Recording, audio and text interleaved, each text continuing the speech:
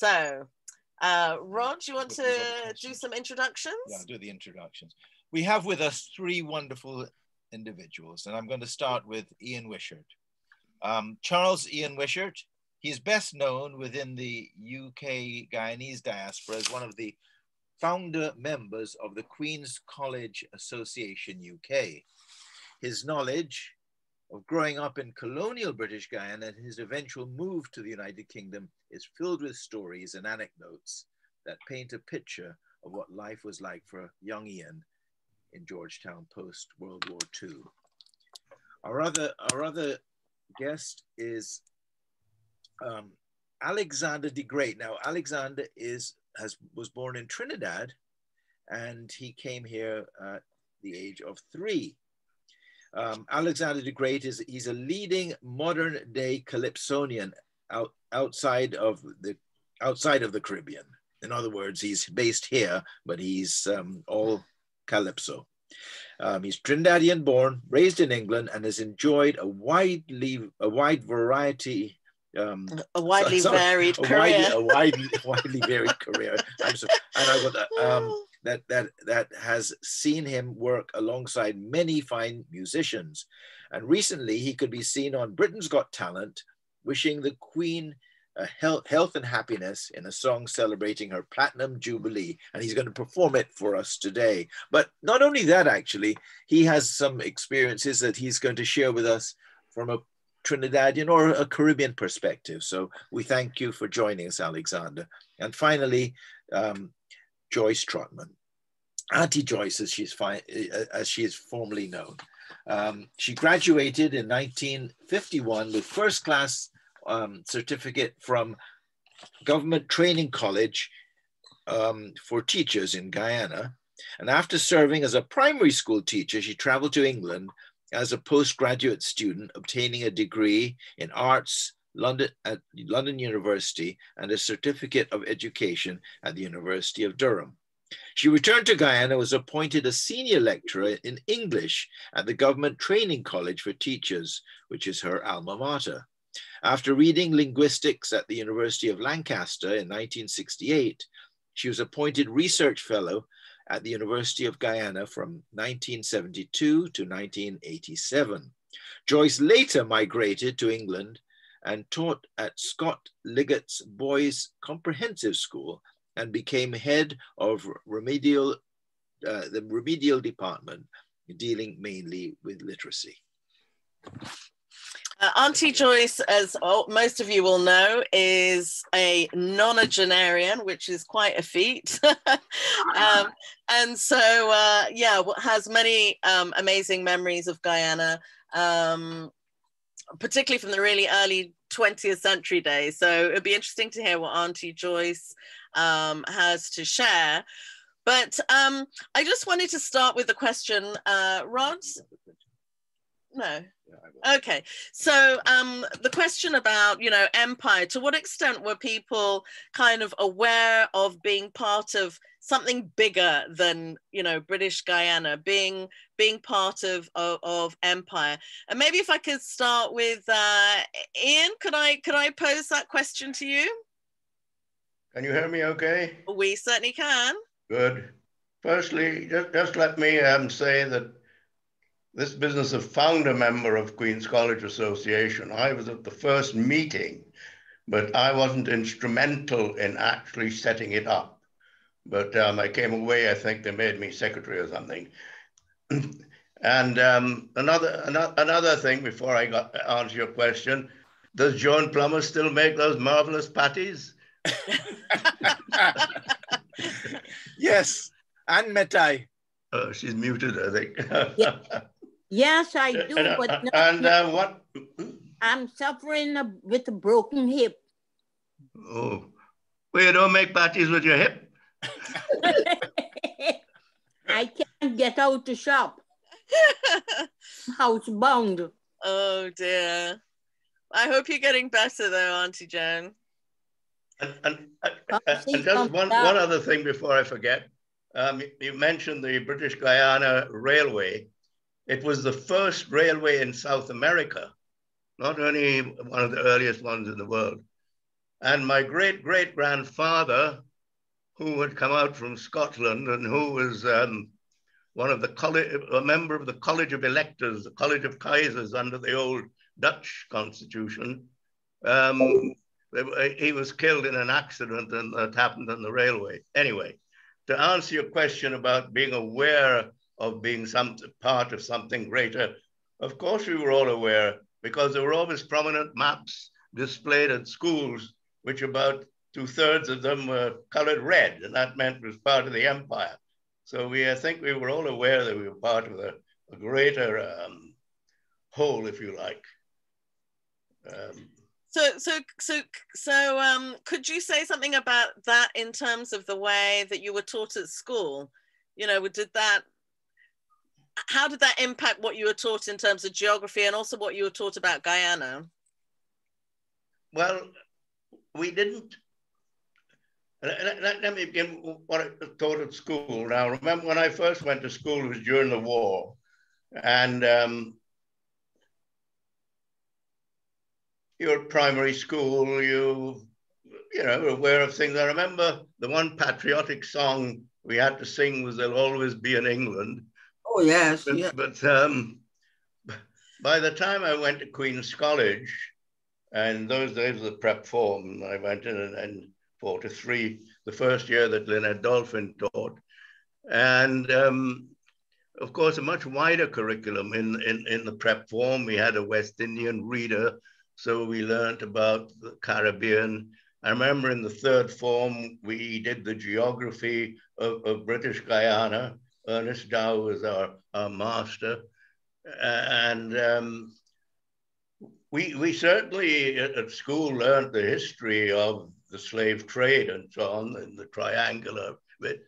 But as far as detailed history of British Guyana itself, well, not very much, I would say, but we had a general idea.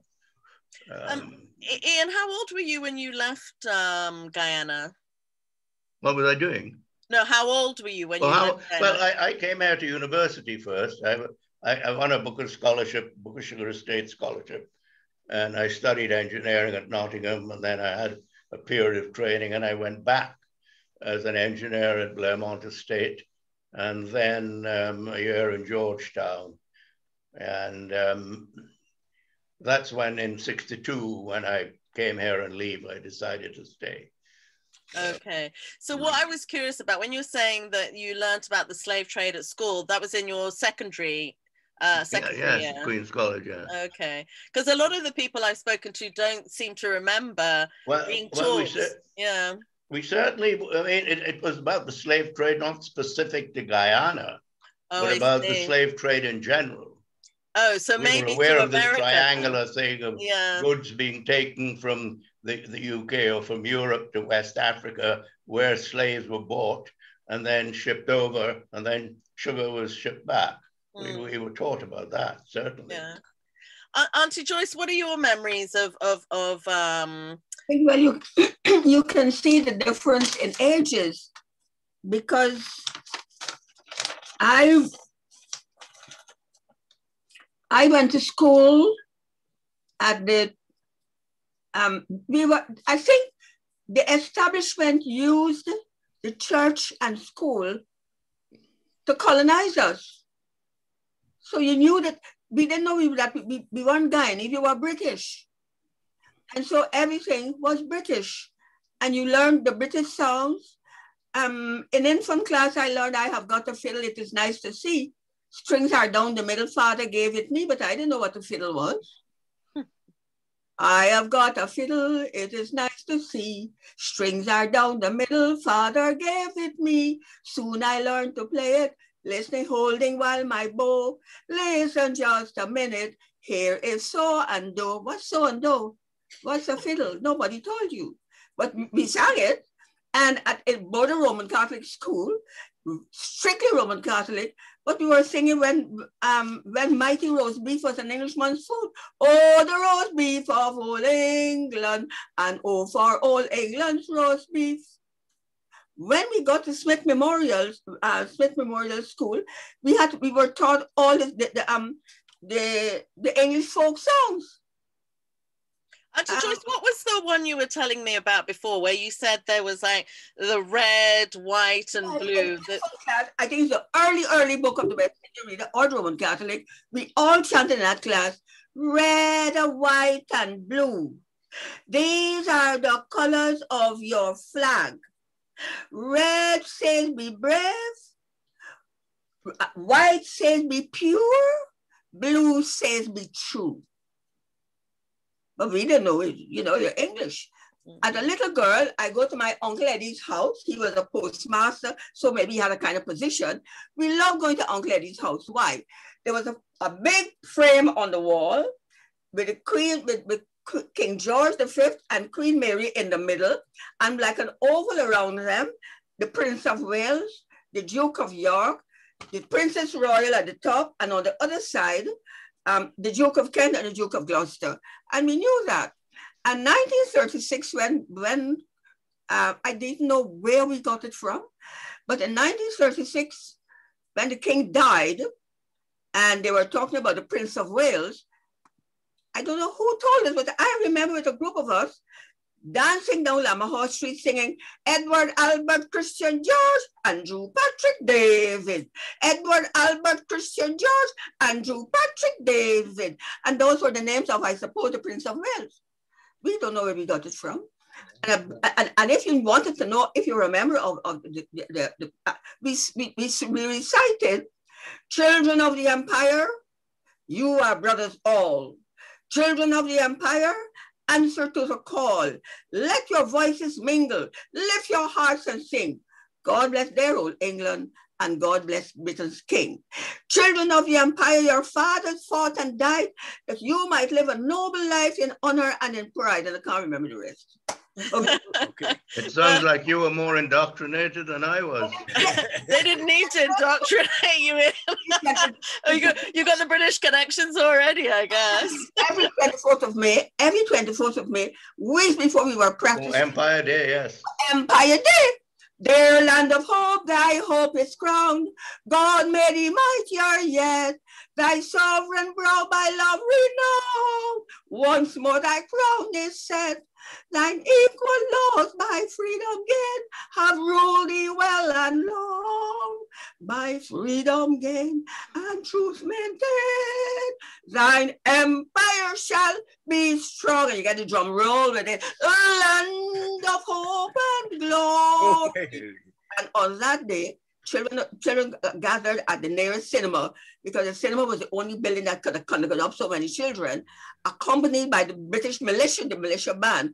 So when we got to the empire shall be strong, you got the drum roll before you got into what you call it, land of hope and glory. My English friends only know land of hope and glory. They don't know the stanza.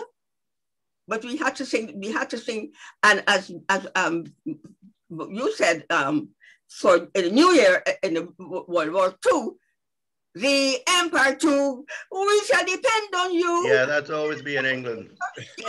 All right. Yes, there'll always be, and they depend on the empire that don't have nothing that is spitting on now. So the empire do, we can depend on you. Freedom remains, these are the chains nothing can break. Yes.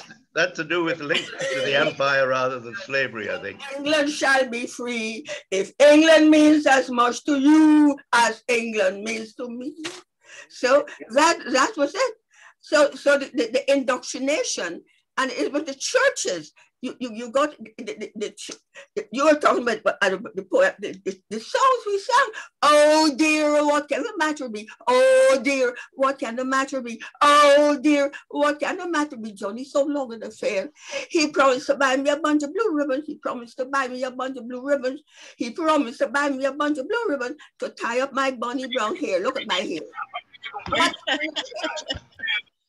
There's a rude version to that, actually, but I won't sing it. I was going to say, I only know the rude version, and I think that's because my father liked rugby. It's a very rude version. The mulberry bush, the mulberry bush.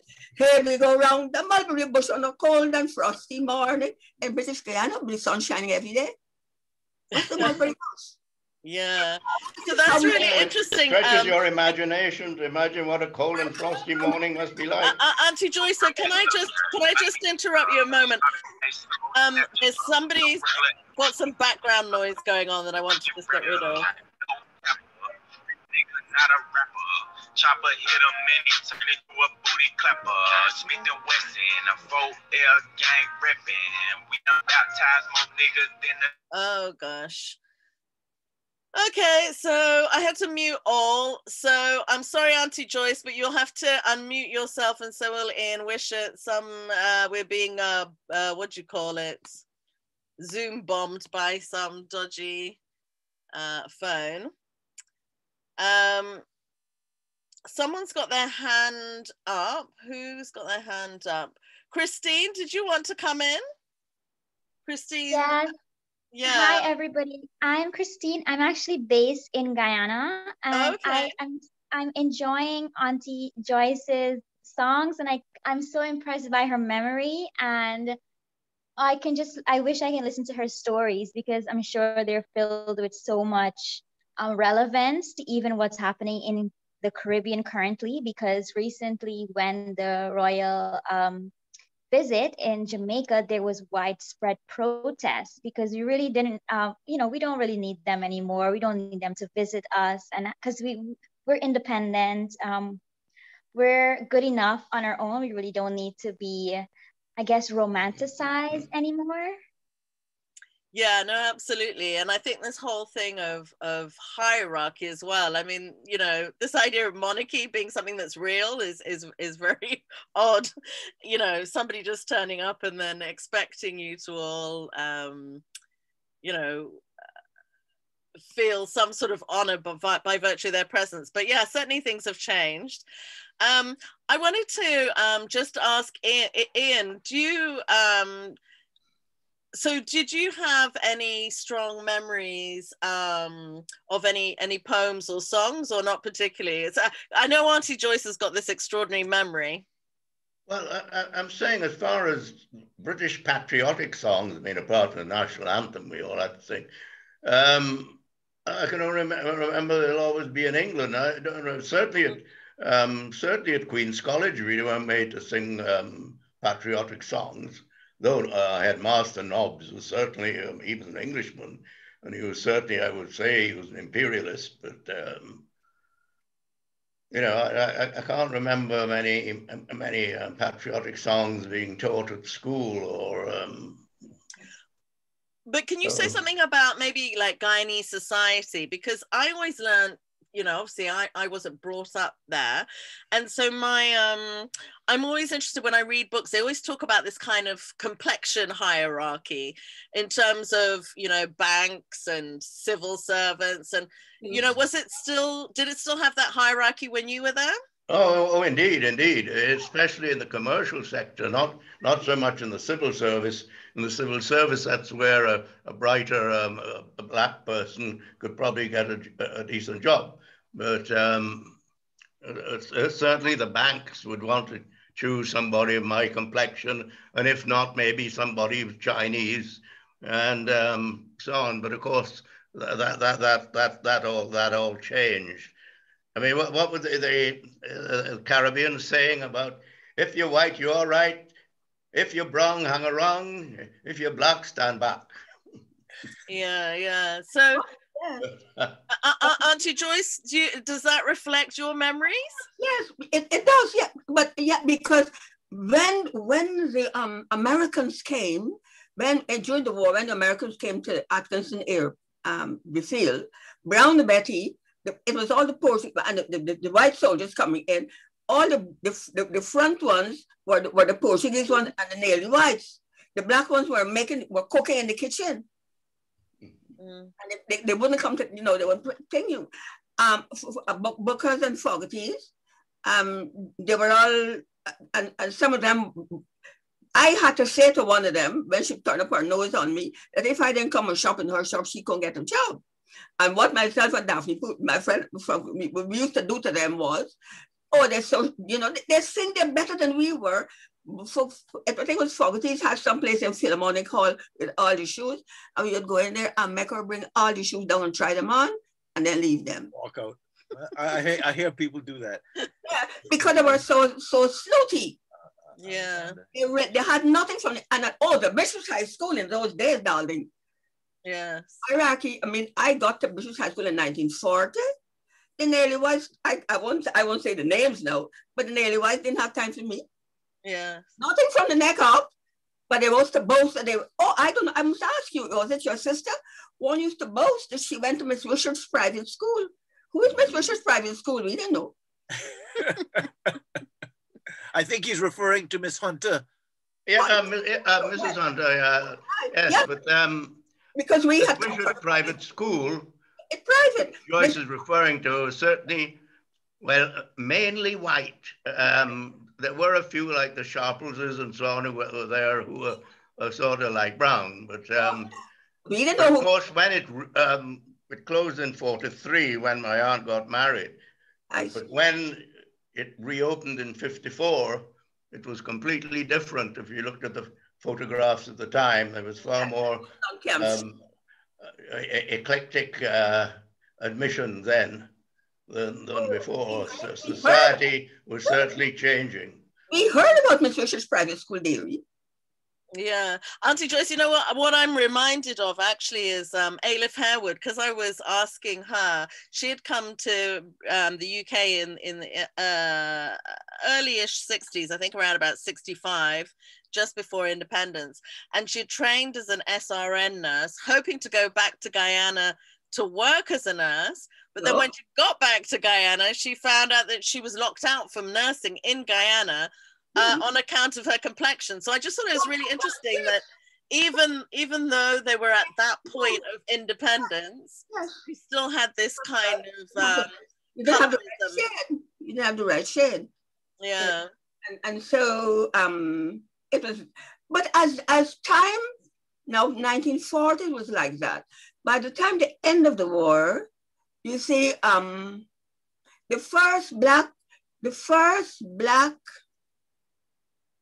member at the Bishop's High School, or let us say, and we had like the preparatory people, and Cicely Pilgrim, she had come back with a Montessori certificate, and she taught the 6-7-year-olds at Bishop's. But the first person who came back as a proper member of staff, by the time we got to the 6th form, was Lillian Jure. She had won a Guyana scholarship and came back and taught us English and Latin in the 6th form. And this is where it began to change.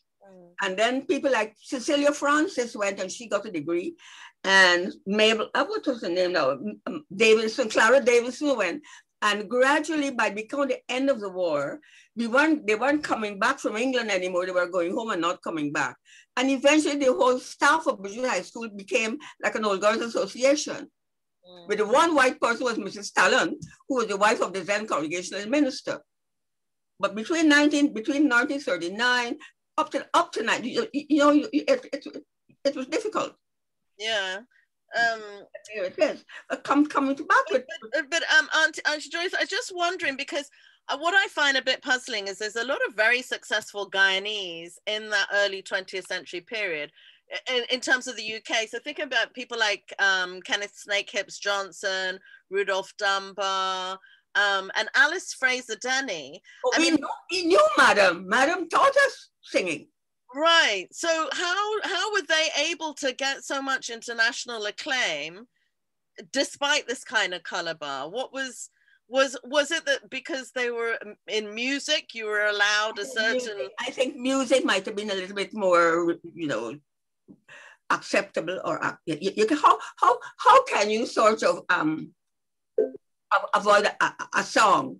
A song hasn't got any skin color. But I was just interested because she was a classical, because classical music was so key in Guyana that I just thought it was interesting. No, the other person that people don't, but because she didn't become international, but the other person, you see, in those days, you had the Philharmonic Orchestra with Dr. Bailey's wife, they had that. And Dorothy Tate taught music at Bishop's. And We were so English. We were singing, you know, A. Mills, Christopher Robin had sneezes and wheezes, they bundled him into his bed. We sang that. Vespers, little boy sleeps at the foot of the bed, leans on his little hand, little gold head. Hush, hush, whisper. Whisper who dares, Christopher Robin is saying his prayers. It's not back to you. It's not coming back, yeah. No, I know, and that's the interesting thing, because even if it's not about monarchy, it's the culture is just. The culture was still European. British at the time, yeah. I remember Aunt Dorothy teaching us Schubert's The Earth King, who rides through the night, his arms so wild, a father needs with his something child, and at the end of it, the child lay dead, and I can see her. We had to get that note correct. That was Schubert, but we didn't know it was Schubert. She just taught us. But we didn't know it was classical. We were saying Jesus, joy of man's desiring, but we don't know it was just Bach. But she taught us. But to give her due, we also learned to put on the skillet, put on the lid. Mama's going to make some shortening bread. You see, it's American now. It's not Guyanese either again. You know, Let me just bring in Alexander the Great. Hold on, I just want to pin you. Yes. Let me see if I can pin Alexander to. Alexander, were you talking? No, I'm talking now. Can you hear me? You are. Okay. I was just Can trying you to hear me find. Yeah, I'm just trying to find you on the screen so that I can try and pin There you. he is. Yeah, I can hear you. I'm somewhere there. Adding a pin. There we go. There you are. Now I can see you. Yes. What did you want to add? I can't see me, but never mind. I can see. You just need to change the view. If you have a look at the. Oh, there I am. I can see me. No, I can see me now. Yeah. I can see me. Yes. Well, I wasn't born in Guyana. You all know that, don't you? Okay. So this is a very interesting conversation. Fantastic memory, Auntie.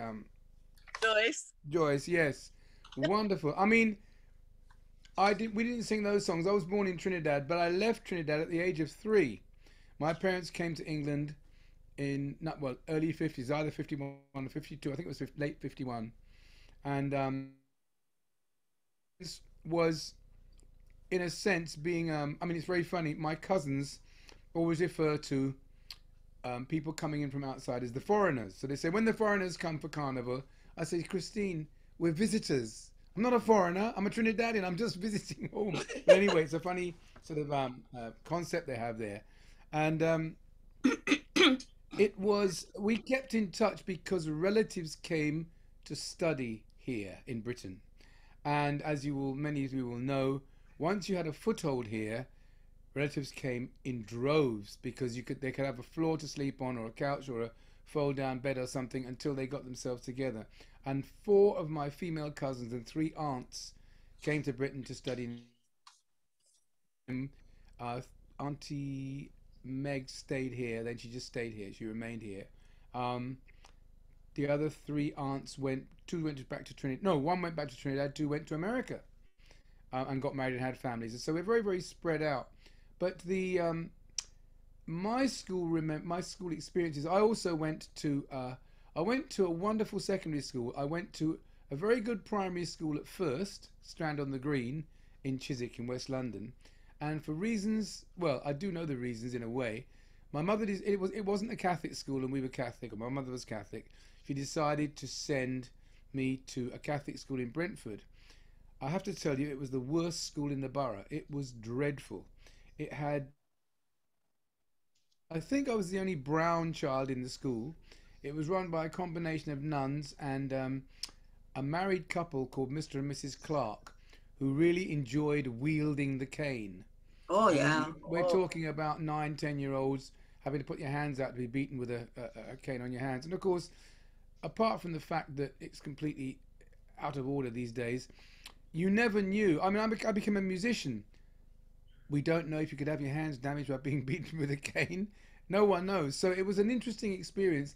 And I think I had a teacher called Mrs. Elmore, and she did, now with hindsight, she did seem to pick on me more than any of the other kids. She found fault with me very, very often. When we had a school, The Painting of the Fence from Tom Sawyer, and you know, Jim is the young slave boy.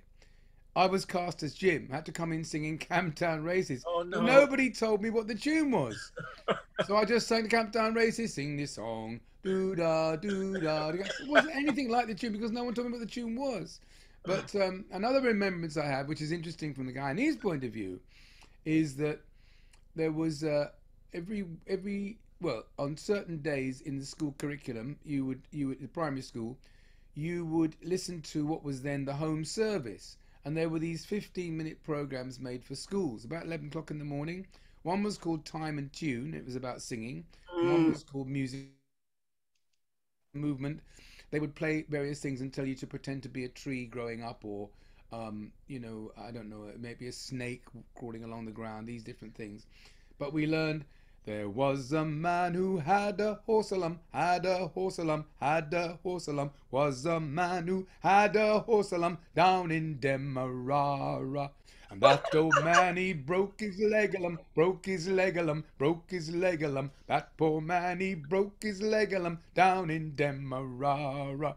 No one ever explained where Demerara was, what Demerara was. It was just a song that we were taught to sing. They didn't know to this day when they tell in the group I said, you all have Demerara sugar. Yes. Put to their hands.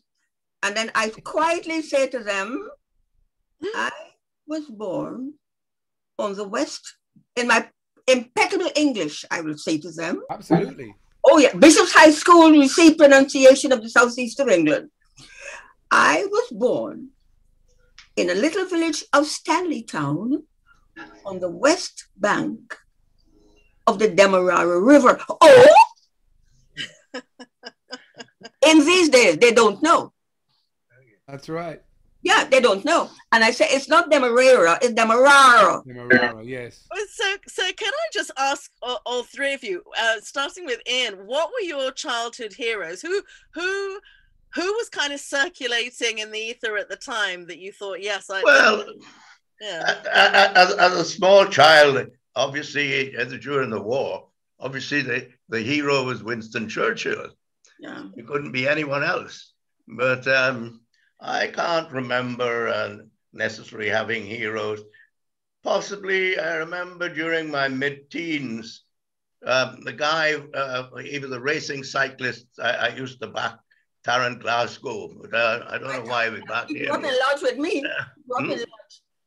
So he was a Guyanese cyclist? Oh, yes. Yeah. Oh. Yeah, I knew him. He was a friend of my dad. Yeah. But So I remember we used to. The other big cyclist was Laddie Lewis. But we always backed Tarrant Glasgow against Laddie. I don't know why. But I couldn't really say I had childhood heroes.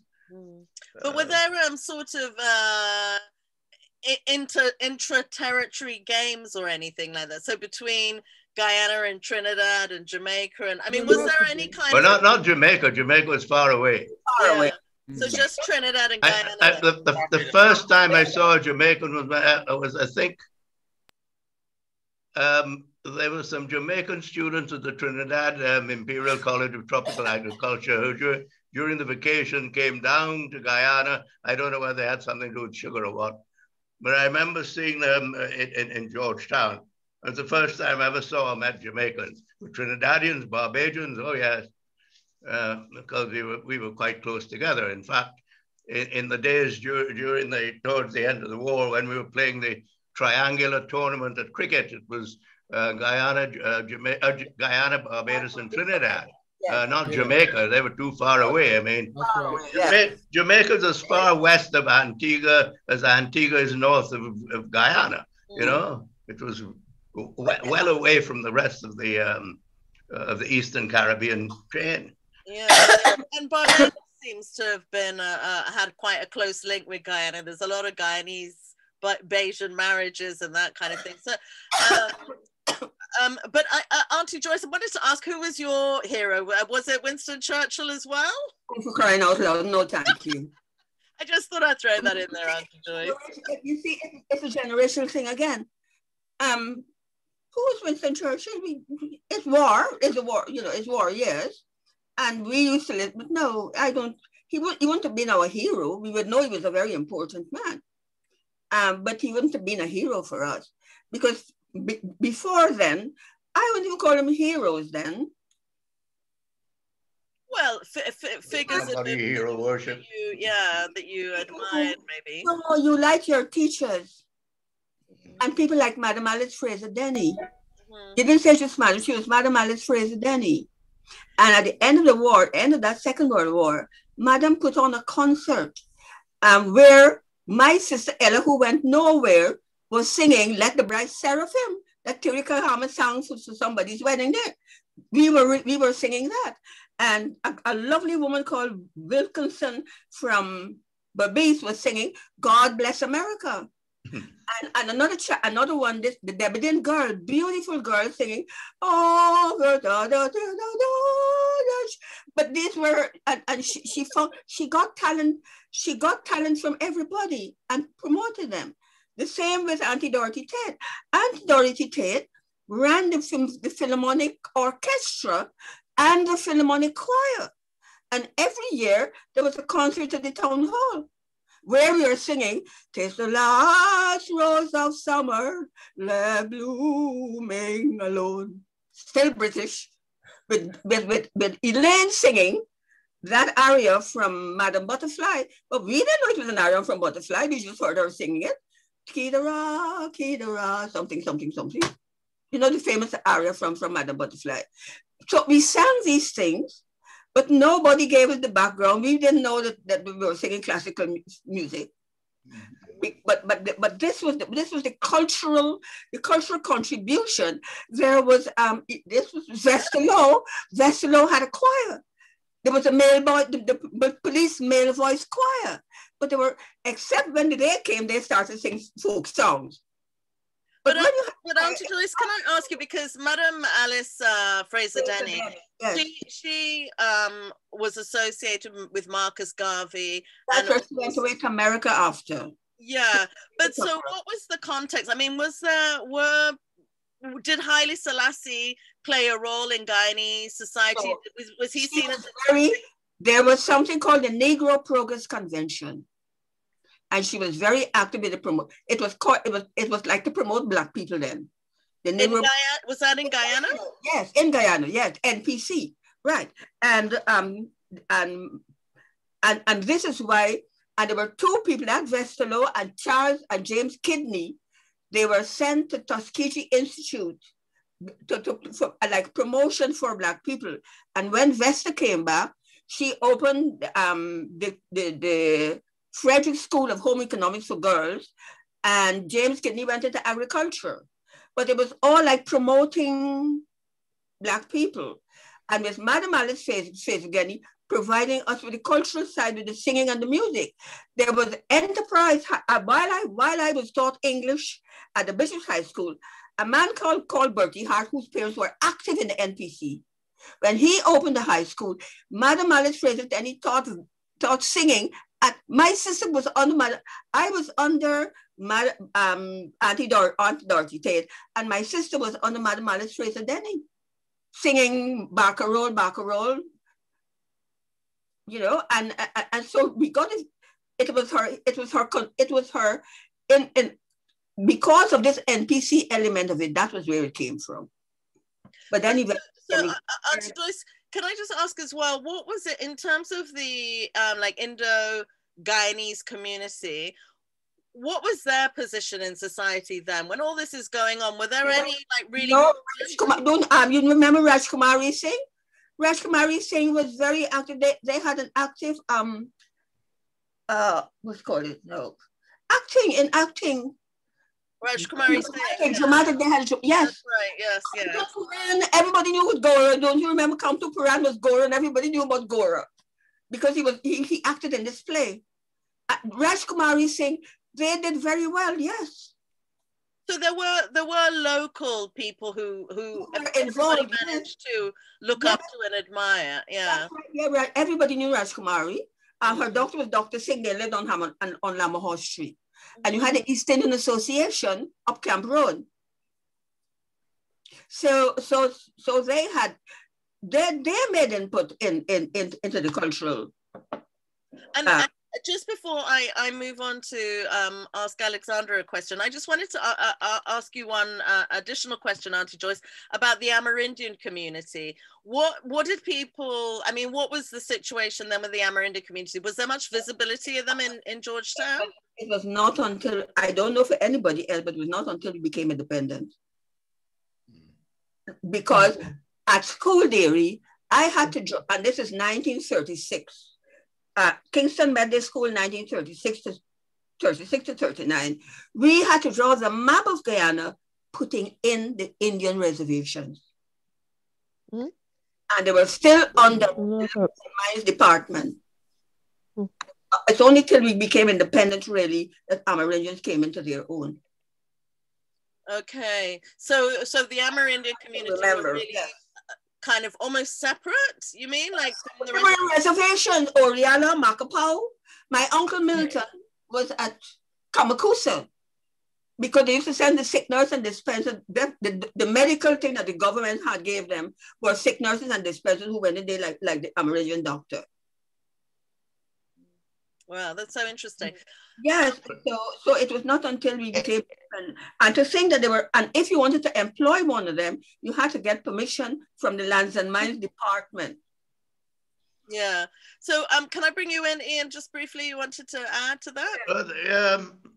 Let's say you didn't, the Amerindians in my day were not visible in Georgetown, obviously. You had to go into the interior, but there were people that had Amerindian ancestry, partly at Queen's College, including two second cousins of mine whose grandmother had been Amerindian.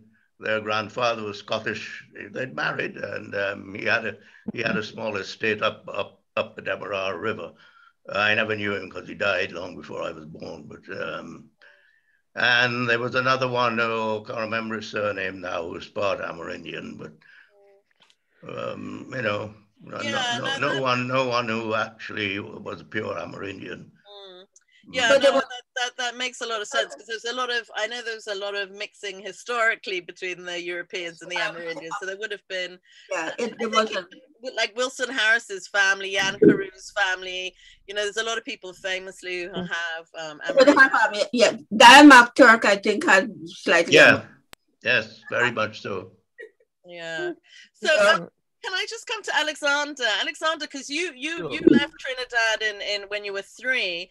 Who, I mean, being at school in England, I'm guessing at the time that you were there, most of the people in your school were white.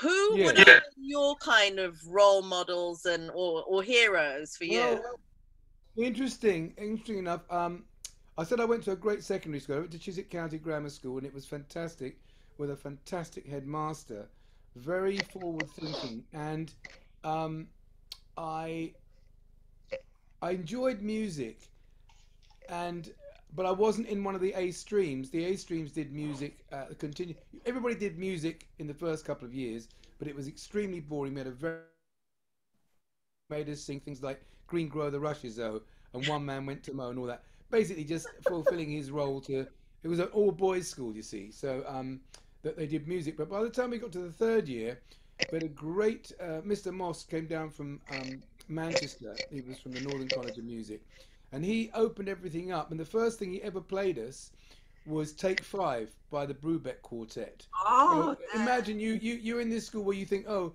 grown, we've done 2 years of this kind of singing, what's this guy going to do? First day back at school in September, first music lesson, and he plays Take 5, so it was a complete revelation to us, and we went on to do wonderful things. My heroes, in a way, were more pop musicians, because I was very interested in. Lucky enough, one of my aunties, Auntie Anne from Trinidad, when she was here, obviously, even though the nurses went to nursing homes and things, they would come to us for Sunday lunch and all that. So my aunties came around and everything, and this guy, what's his name now, Terry Masterson, was a wonderful Irish folk singer who kind of fell for my auntie. He loved her. He thought she was gorgeous, which she was. But I was about 12, and he had a wonderful singing voice and sung these wonderful songs. He taught me my first 2 chords on the guitar for an old Irish folk song. at the same time, I have to say that when people came over, they brought LPs, vinyl, long playing records. 33 and a third. 7, so I would have been getting on for 8.5 by that time. Somebody came over, I think one of the girl cousins, with an album called Calypso Madness. And although my mum sung a few things around the house, it never struck me. You've got to remember that particularly Trinidadian Calypsonians were very subversive.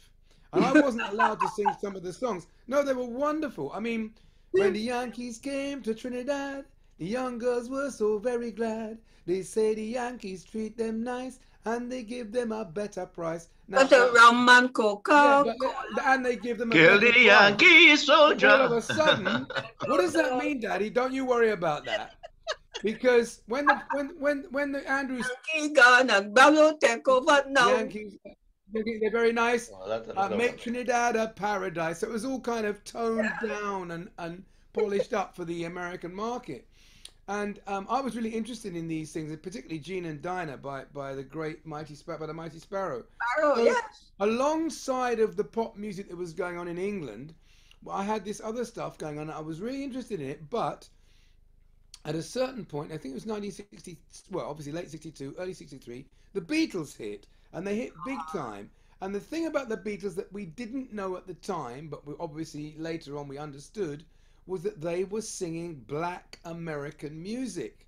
They were singing stuff by Chuck Berry and by Little Richard, which they were just the Beatles singing them, and Twist and Shout by the Isley Brothers. So I was very interested in this kind of music, much more so than people like Tommy Steele and even Cliff Richard, who were a bit too tepid for me. I began to see that this stuff. Anyway, to cut to the chase, a Trinidadian Calypsonian called Michael Goddard came to stay with us for certainly a couple of months, maybe 3 months, and he played calypsos. And I said to him, "What do you think of the Beatles?" And he said, "Well, they're okay." I was kind of a bit startled. "Don't you think they're wonderful?" He said, "Well, they're okay." I said, "What do you like to play?" He said, "I like to play calypso." I said, "Really?" He said, "Yeah, calypso's much better." And you'll enjoy this. It was 1963 was the last year that the West came to England by boat. After that, they came by plane. Michael took me to Waterloo Station one day because I used to sort of. He knew he was perhaps my first idol because he was a musician who sang in a good voice, and he played the guitar, all the things I wanted to do, and he lived in the house.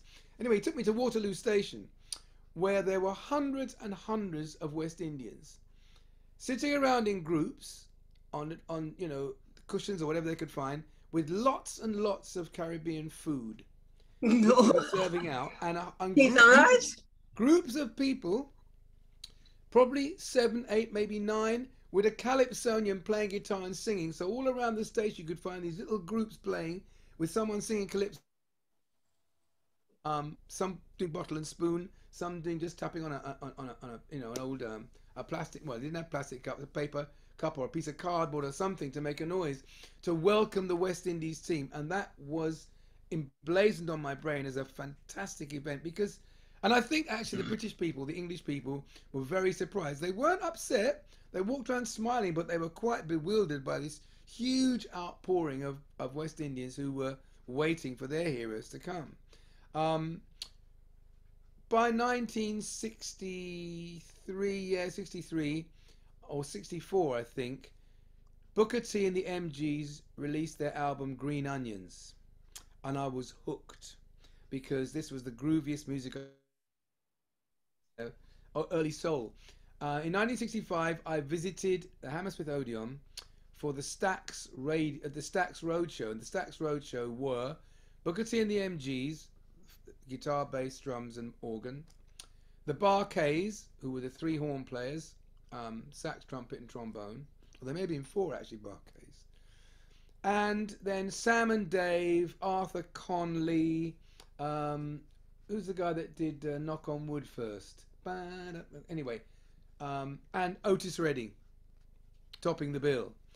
And Motown came along, so I was really into all this wonderful black music that came in the middle of my school years. And I didn't really work hard on my A-levels. which I was advised to do languages. My father was a German Canadian who met my mother at the University of Toronto, because she went to study in Toronto from Trinidad, and they met there, fell in love, got married. I was conceived in Toronto, but Mummy said, I want to go back to Trinidad to have my child in Trinidad. I want my child born home. So that's why I was born in Trinidad. And then they carried on after 3 years. I guess there was more opportunity. She was a teacher, he was a librarian, and they came to London to make their home there. So, as I say, I was advised by the school careers officer, oh, well, you should be doing languages because you've got a German father, you must be able to speak this. A lot of us, I should have really done music at A-level, but I didn't then. So when I left school after the upper sixth, I had one A-level, which I passed, and 2 O-level passes on the German and the French, which is not good enough. But I wanted so much to be a musician, I just wanted to get out there and do it. And Daddy said, oh, but what about going to college? And my mother, my wonderful mother, said, give him a chance. Let him do it what he wants to do first, because he'll either do something with it or he won't, and then you get it out of his system and see what happens. Anyway, I did every job I could in order to buy my equipment. I worked at radio rentals, not a very nice job. I had to send out nasty letters to people who hadn't paid their rental for their radio TV. And then Bush Murphy, which sold TVs and things. Canada Dry, loading up trucks with fizzy drinks and things. Inecto Hair Dye Factory in Brentford, where I sat on an assembly line putting, you hold it and you move to the next bottle and it squirts it, you name it. But anyway, by the time I was about 21, I was fairly self-sufficient and playing music, playing organ in gigs and things. Because my mother had sent me to. Sorry, what year are we in now? We're now talking about 1968, 1969. Okay. 69. And I went on tour with a black band called Noel and the Fireballs. It was saxophone, guitar, bass, drum, 2 girl singers, and a male lead singer, and we did the German military bases. So we were doing soul music and a little bit of ska. It wasn't really reggae quite yet. Reggae was to come in more early 70s, but it was ska, blue beat, and as I say, King Curtis, these and things like Motown and things like that. So it was, but always at the back of my mind, I always kept 2 or 3 calypsos in my back pocket, as it were, in case calypso should come up. And I sort of kept in touch sporadically with what was going on back home through the people that called. So I had an awareness of this music that I subsequently ended up doing in the 90s. I decided I was going to go back to my roots and become a calypsonian. Interesting. A film came out called The Tommy Steele Story. Any of you remember Tommy Steele? Do you know who Tommy Steele is? Very, very big in the early days. Yeah. Right. And so he did Little White Bull was the big hit he had from Tommy the Toreador was the film. But anyway, the story, the Tommy Steele story, all the scene changes in it were done by a calypso singer. Now he was, what was his name? He ended up on EastEnders. I'm not talking about not Itel, somebody Itel. Yeah, something like that. Oh, it's very similar. I think I know. Tommy Itel. It was Tommy Itel. Tommy Itel. Yeah, Tommy Itel. Who was the guy? A black and white English film about a white pop singer, because it was only pop music really, doing all the links with a little, was playing a guitar and singing a couple of verses that moved you into the next scene of the story. Tommy Itel it was interesting. It shows how big calypso was in the 50s in Britain. It really was. People forget. Remember, there were only 2 TV channels, ITV and BBC. So you watched one or the other. So at any particular moment, you would see a lot of people watching. Cy Grant, famous Guyanese actor, war hero, shot down over Holland.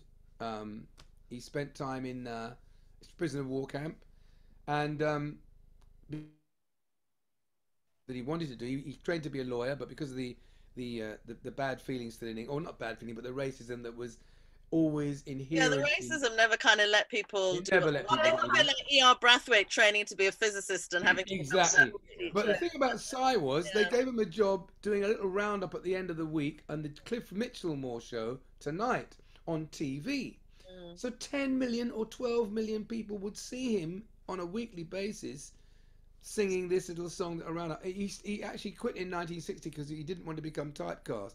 But there again is a story of... So that's my influences, backgrounds of this music that I knew I belonged to, but I was kind of...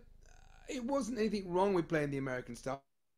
It's a case, would it be a and so I had this very interesting yeah. mixed, you know... It's a case of these children of the you know what is the I always think of the unintended result of this colonization. Yes. That you learn the poems. I mean, you were reading, even though it was a West Indian reader, at the back of the West Indian reader, all the poems were by people like Tennyson and that you didn't know were famous ones. But and so the unintended result or consequence of this was that we turned out to be a highly educated population. Absolutely. Yes. Absolutely. The unintended, I mean, the unintended consequence was colonization in reverse. It was the unintended result.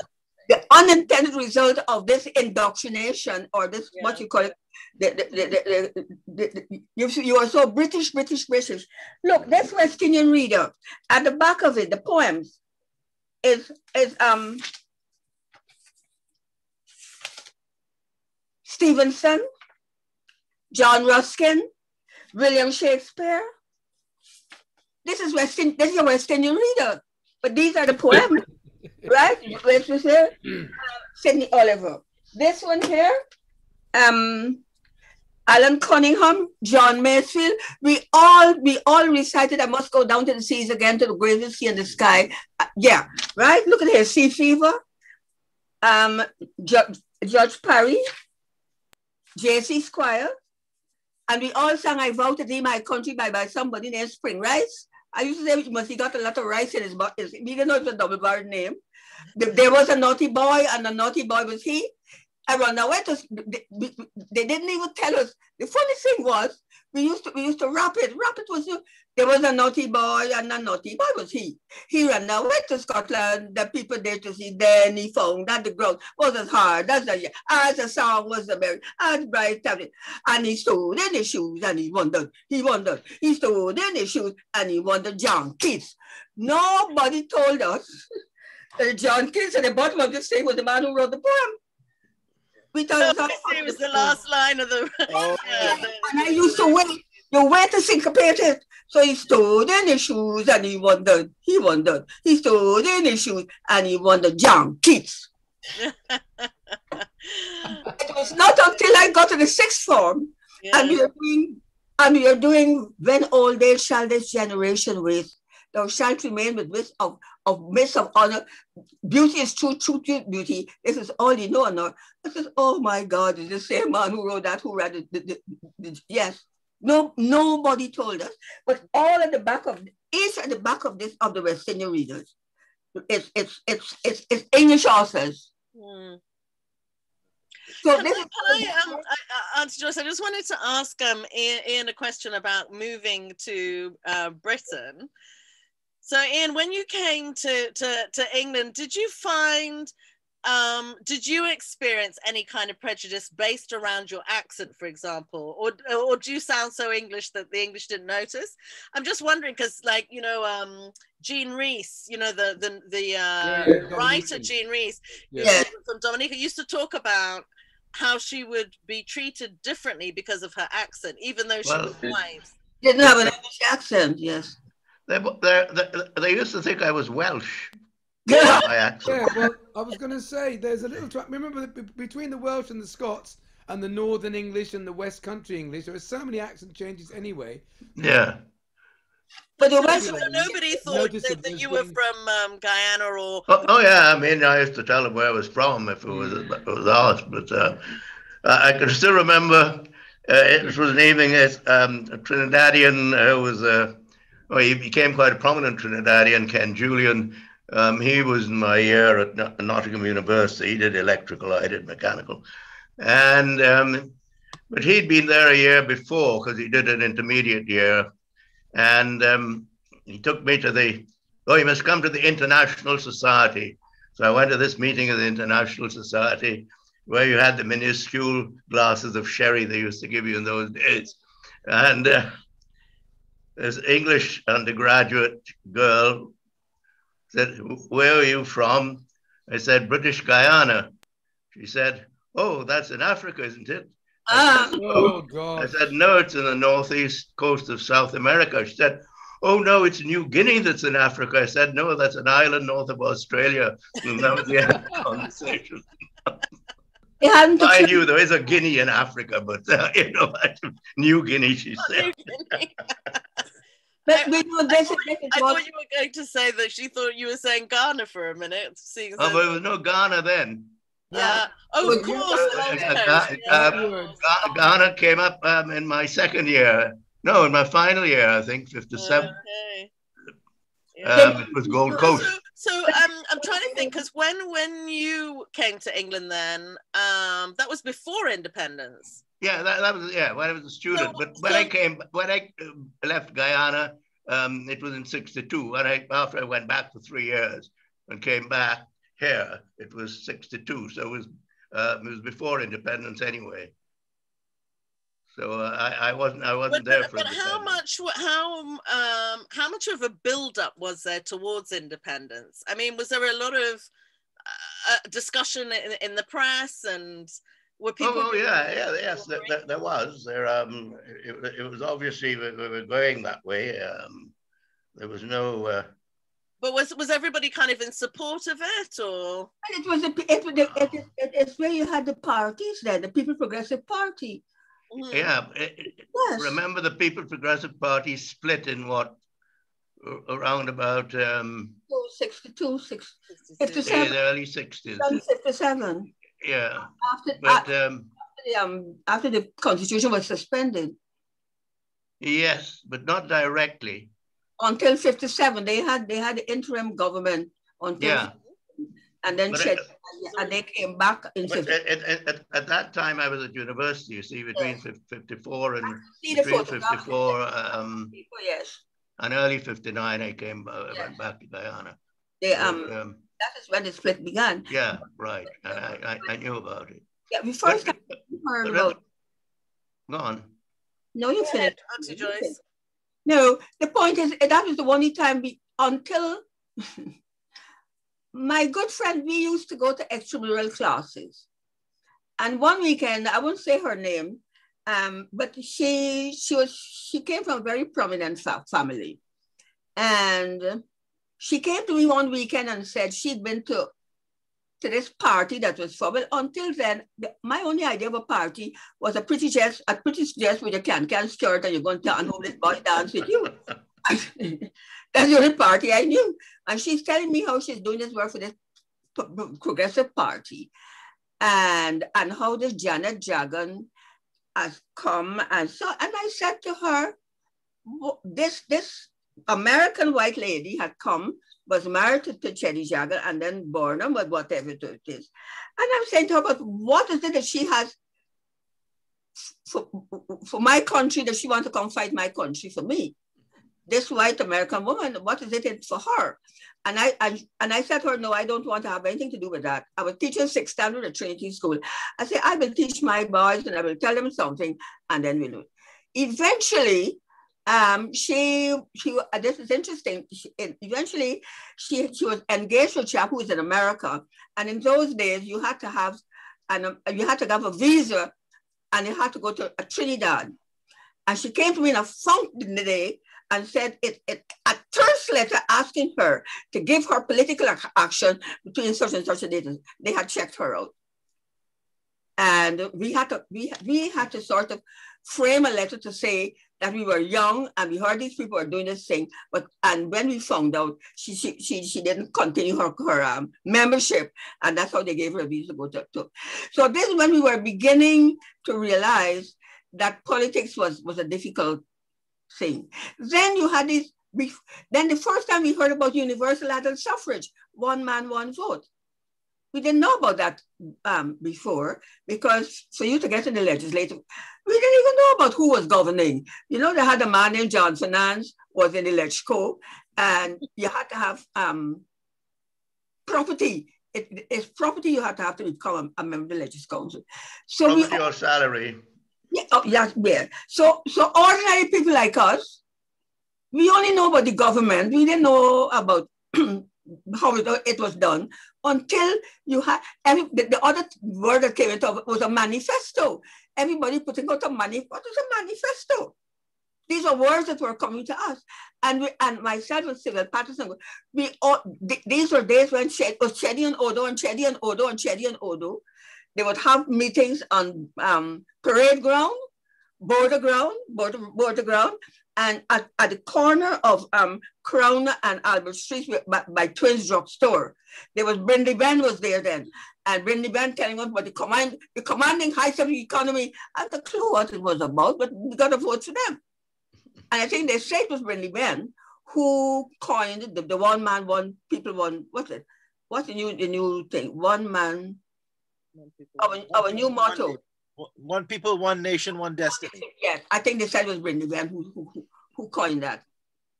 So we were all involved, Sidney King, and then people like, I think Rory, because we were on the fringe, we were not in the middle of it, you're only hearing about these people. But then we all voted PPP in 1953. Joyce, I think what you're saying is really interesting because you wrote that really long piece, which I must share at some point, about the relationships you had with the Indo-Guyanese community and how close they were. And we did not know anything about race unless only bicycle race and horse race. Race was not enough. Bicycle race or horse race and bicycle race we knew. Yeah. Eric Hunter will tell you that that when they live in Boston and the midwife is late and his neighbor give his wife the thing to bite teeth and cut the neighbor's tree. Till the midwife. She said, I said, what was her name? He said, but we didn't even call her name. We only know she was neighbor. In Kingston Methodist School, my best friend was also go to Saul, Indian. Bishop's High School was Patsy Wong, and then I'm the Sankar. I'm the Sankar Muslim. CTB says a Hindu. It didn't occur to us that we were different. My mother's a midwife, and Mrs. Singh, where she was living, wasn't so good. Nurse, can I come to your house and have my baby? My mother was a woman who couldn't tell no to anybody. You know, she did not say. So Mrs. Singh came to our house and had her baby.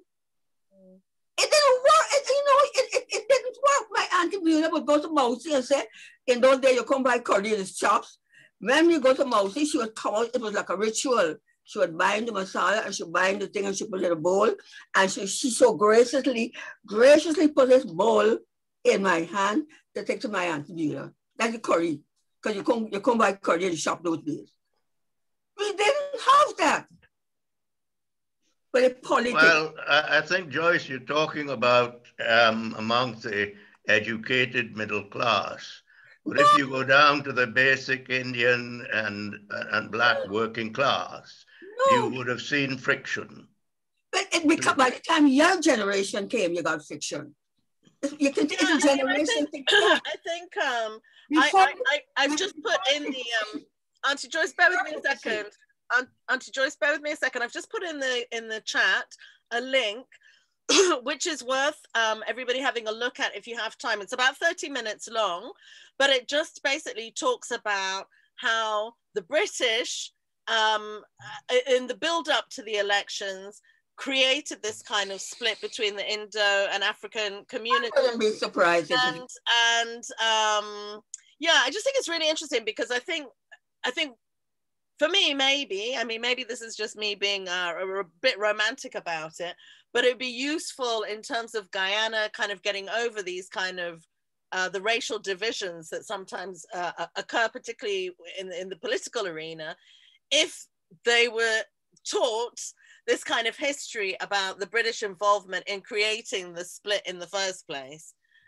So there's a yeah, I mean, I didn't want to show it now because I think it's a really that whole discussion around what happened in Wismar in '63 and so forth is a very contentious issue. But I think if we can gain some understanding of how it all, the build up to everything that happened, maybe that's something that could be used towards healing Guyana. But anyway, that's a separate thing. I actually, at this stage, I wondered if we could have a song. So Alexander de Grey, Sure. please, would you share a song with us? Okay, now I did a gig on Friday night just gone, just to explain. I played in Reading for Admiral Jack is one of the calypsonians in Britain. He's from Barbados, and he's been putting a calypso tent on for the past 20 years, which he does, you know, I mean, shoestring budget really, and a lot of goodwill. And because of the little bit of success, the little flash in the pan bit of thing of my appearance recently for the song I'm going to sing, everybody's been saying, okay, but I am known, as you know well, Juanita, for social and political commentary, right? Yeah. And I've written a song for the Queen's. In fact, I wrote it 10 years ago. I wrote a song for the Queen's Diamond Jubilee, and I did a little recording of it with acoustic guitar and some children, year 6 children, that's 10-year-olds from my son's primary school at the time. And I was asked to look at it again for this particular Jubilee by the BGT team. So I did it. And everyone's last night, Friday night, somebody came up to me and said, "What happened, Alexander? You sell out or what?" And I'm going to get more of that, because I say this advisedly, people who don't see the bigger picture will always find a reason to find something to have a go at you about, and there will be more of them. So I wrote this song. It may seem to be out of character, but the fact of the matter is I have no problem with the Queen.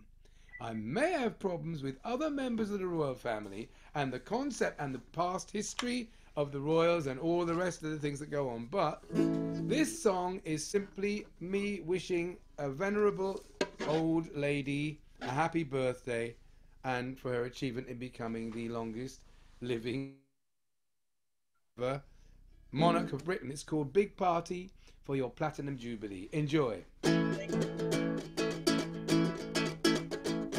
Queen Elizabeth has reigned for so many years over this green and pleasant land. She has smiled, and I'm sure that she has shed some tears for reasons we can all understand. The year of accession, 1952, she took on this responsibility. She has set the style for the longest while of just how elegant royalty can be. Commonwealth wants to drink your Majesty's health, celebration of our worldwide community. Let's have a big party for your Platinum Jubilee. Everybody wishes your Majesty health and happiness, all the very best. All around this world, people are saying God bless. So let's have a big party for your Platinum Jubilee, and God bless your Majesty. As young Princess Elizabeth, she joined the guides and won the Children's Challenge Shield.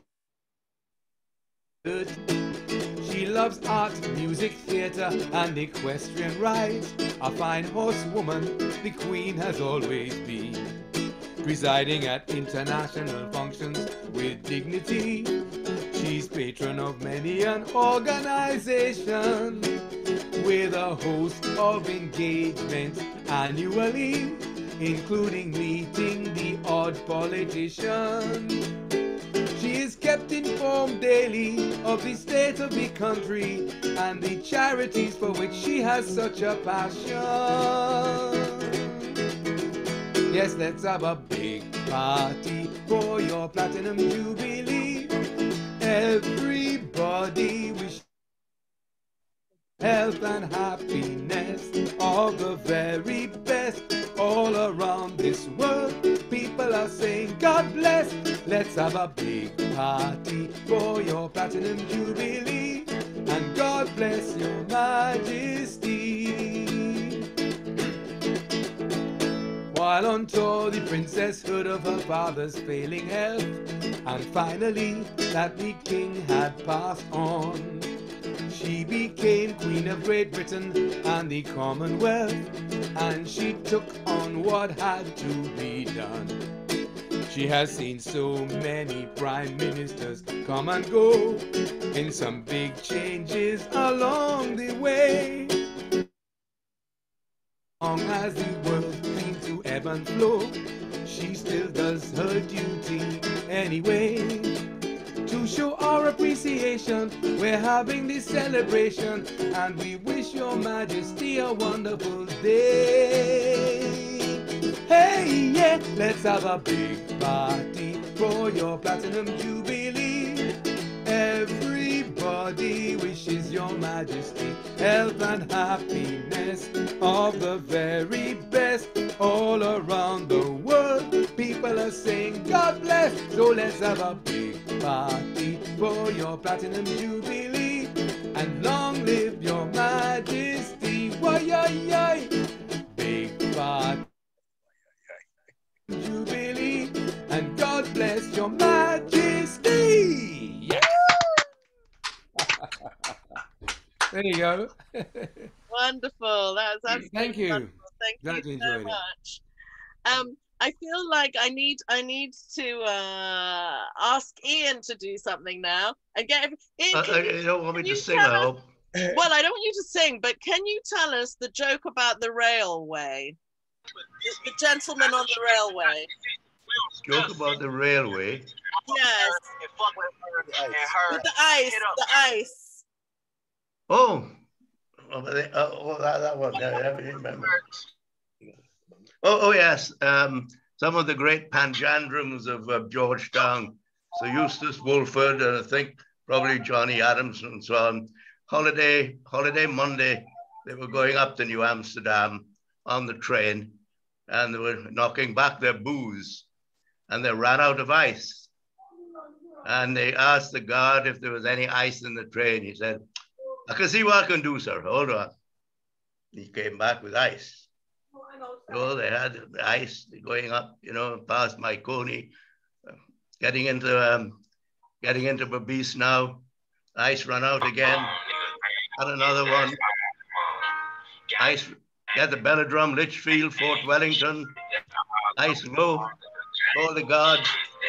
God says, "Sir, if I bring any more ice, the body gonna spoil."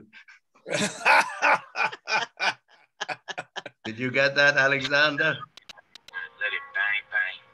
Yes, but there was some interference from somebody making some noises there. Can you yeah. No, the body gonna spoil. The ice was from a corpse we were carrying on. Yeah, unfortunately, I just love that joke. But we had a Zoom bomber who was trying to interfering with the sound in the background there. Unfortunately, Don't mind. I don't know how they get on. Honestly, I'm trying to see how do these people get on here? Well, they're like hackers, aren't they? They're just a nightmare. Auntie Joyce, do you want to sing us out with anything? Oh, I don't know. What shall I sing? There's so many things they taught us. Oh no, no. This is in spite of being children of the empire, and we've been brought up in the empire. The Reverend Holy Brian was the one man who wrote the words. Hang on, hold on a second, Auntie Joyce. Bear with me. I just need to get rid of this person. I know who they are. I'm just going to get rid of them. Who wrote the words and the music of what we consider our unofficial national anthem. And so even though they were telling us that we were children of the empire, I think the Reverend Holy Brian, white, but he became such a Guyanese, I tell you, that when he died, there was a riot almost when they were deciding to bury him in a repentance ceremony. We want to be passing in the churchyard. You can't carry there, we want to hear. And they had to bury him in the churchyard.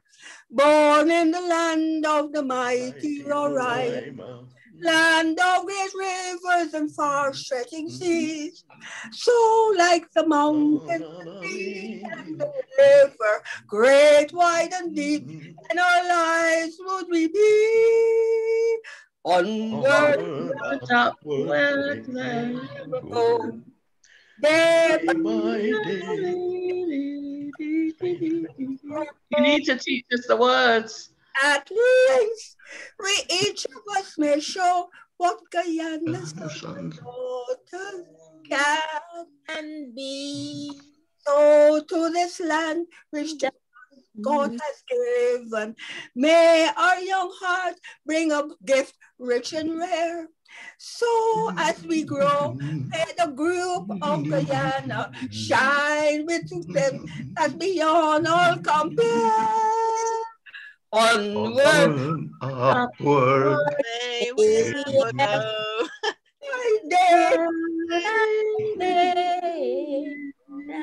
strength and beauty grow. And strength and beauty grow.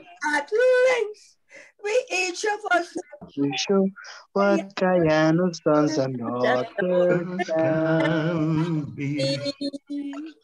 Of course, the school children had their own version. But yes, we know that.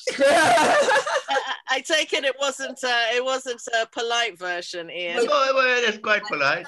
Onward, upward, Mary had a boat. Day by day, she tied it with a rope, till at last the goatee bust the rope, and Mary had to run behind it. Sorry, Joyce. I keep saying that this was the unintended result of colonialism until the beginning of the war, until 1944-46. English literature. It's very interesting, Auntie Joyce, because we got a fabulous English education that is the envy of our English counterparts of the same period. I think it's really interesting, Auntie Joyce, though, because when I think of Guyanese of your generation, they're extremely well educated. Yes. But when I look at the flip side here in the UK, like the ESN schools and everything that West Indian children were subjected to. They couldn't accept, I mean, in spite of proof positive, they really couldn't accept it to be so well educated. I had it when I taught the Scottish. You know, I had to sort of remind one or two of them, because when I got there, they didn't know where I had come from. It's a boys' school. The whole staff were men except for one other woman. I didn't tell them what my background was, but some little twerp that had just come out to training college wanted to tell me how I teach a class. I had to tell him, I said, boy, when I left Guyana, I was acting principal of a government training college for teachers. And our standard was so high, I don't think you could have got a certificate from me. And that finished him. Because you're reminding me, actually, Edgar Mittelhauser writes in a private memoir, when he was in the Trinidad Royal Naval Voluntary Reserve. Yeah. When he was there, he was on board a ship with other white English seamen, and he was saying, naval officers, and he was saying that they used to get him to write letters home for them. Exactly. They were so illiterate, he would write the letters for them. Yes, I had a couple living in this cul-de-sac. It took them about 10 years to recognize that I was here. Then eventually they invited me in, and we got talking. And one said to me, oh, they had a daughter called Pip. And I said, my family name being Pirrup, my Christian name being Philip, my infant tongue can say not more explicit of these two but Pip. And so I called myself Pip and came to be called Pip. As my mother would say, Yakukuya sauce, they hadn't a clue what I was talking about. The first opening lines of Great Expectations by Charles Dickens. And we were saying that because it was in the West Indian reading book, and we used to say, Pip, Pip, Pip and the convict. Yep, Pip, Pip, Pip. It was the opening sessions of Great Expectation in one of these West Indian readers. They had to do what I was talking about. But I think the Guyanese were definitely more educated than the average British person was. I tell you why. Because the British had compulsory education in 1870. We had compulsory education in 1876. And I remember the days when the attendance officer would go to houses to find out why the children weren't coming to school. And except for Barbados, we were next. Because if you went to Barbados, you learned Latin and Greek in grammar school. We only learned Latin. Grandfather's Day, they learned Greek, but I don't know when it was stopped. If you went to Harrison College in Barbados, it was Latin and Greek. So let me ask all of you then, if you were to say where was home, where is home? Ian, where is home and why? I'm a Guyanese-born resident in England. Okay, Auntie Joyce. Guyanese-born and resident in England. Okay. Ian, what about you? Oh, and I would have to say home is here now, because I mean, I've lived here most of my life. And I'm certainly not going back to Guyana at the age of 87. Right. I know I'm not a non-Nigerian yet, but if you call her Auntie Joyce, why am I not Uncle Ian? You are Uncle Ian. You are. You're all right. Tell us off. You're definitely Uncle Ian. I didn't hear that one. I actually call Auntie Joyce because she's born on the same day as my mother. She shares a birthday with my mother, so I kind of adopt her as my mom.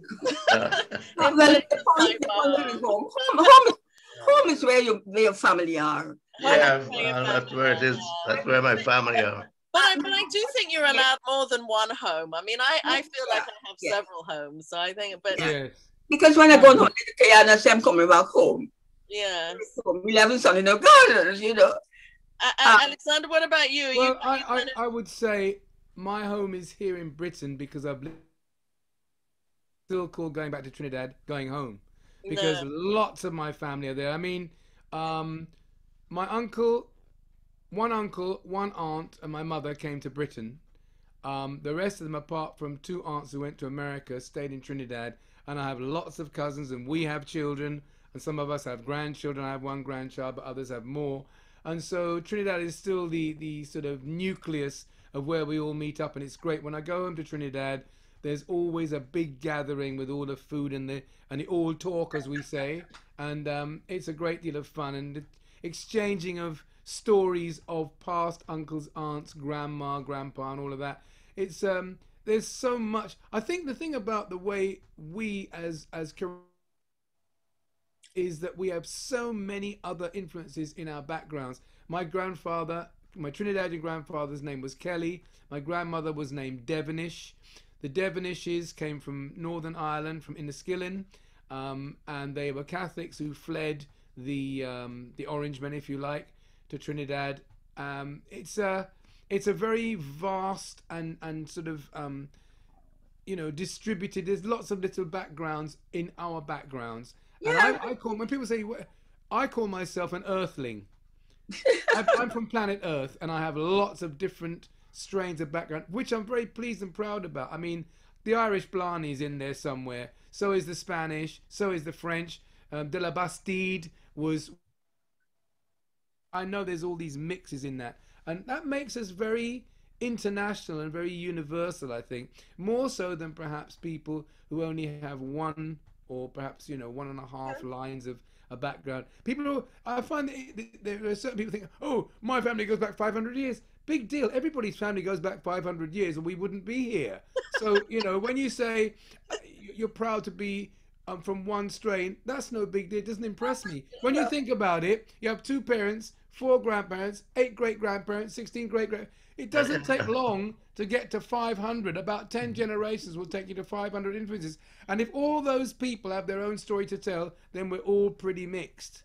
So, as you say, home is where you find yourself. Home is here with my children. Although, actually, having said that, my son's still here. My 2 daughters at the moment are living in America, in different parts of it. So, we just travel. I remember at school going to Boulogne on the north coast of France for a day trip, and it was the biggest. You can't imagine. It was like going to the moon to get on a boat in the morning at the age of 12 and get to the other side and then come back at the end of the day. Now they just jump on a plane and head off to Australia at the drop of a hat. It's so easy.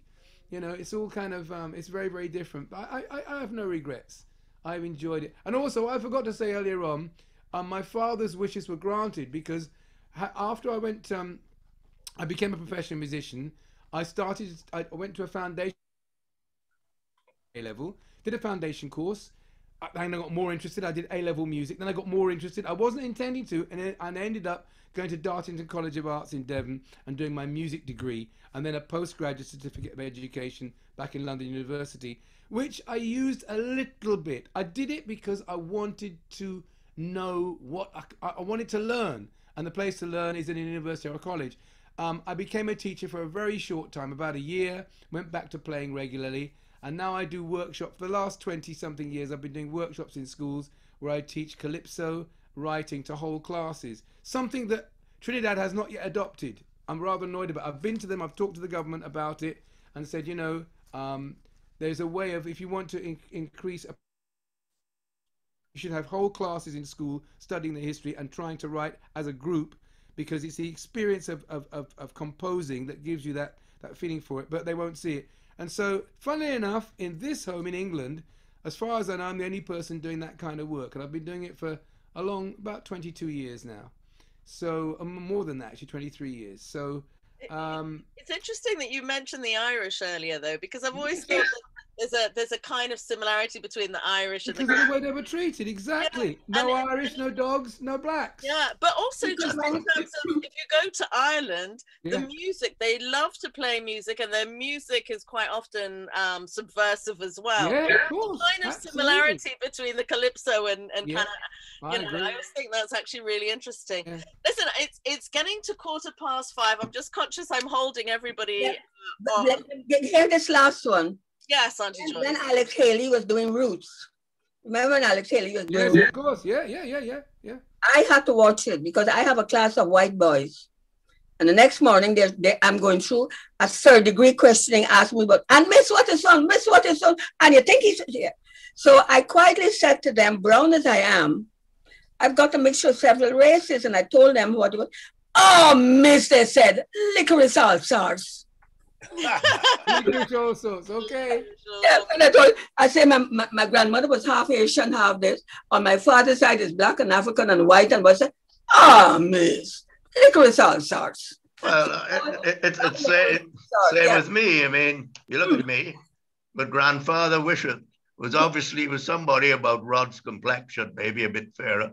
Yeah. And okay, his wife Guyana is white, and you know, but on my mother's side, her mother was half Indian from India, because evidently grandfather, my mother's father, who was much older than my paternal grandfather, because my mother was the 13th of 14 children, and he only got married when he was in his 40s. And he must have been recruiting indentured labor for the sugar estate, because he was sugar estate manager in India. And he married well, in those days they called me Eurasian lady, but I never knew her because she died when my mother was only 13. But so we're all mixed up, however. We are licorice all sorts. Yeah, we're all licorice all sorts. I think Rod's got every ethnic race in Guyana except for Chinese. Yeah. I don't have Amerindian. I got Amerindian, part Amerindian cousins, but.